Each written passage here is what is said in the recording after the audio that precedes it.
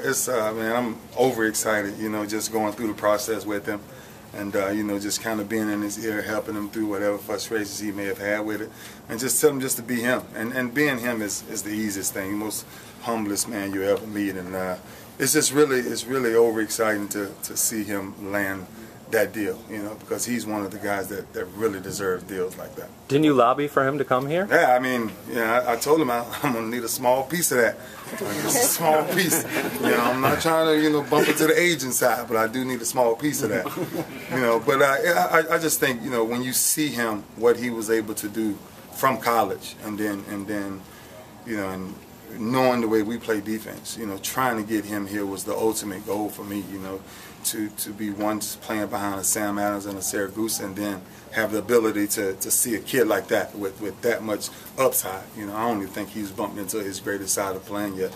And again, I just think it's a great draft pick for us. At what point did you see him kind of take that next step to be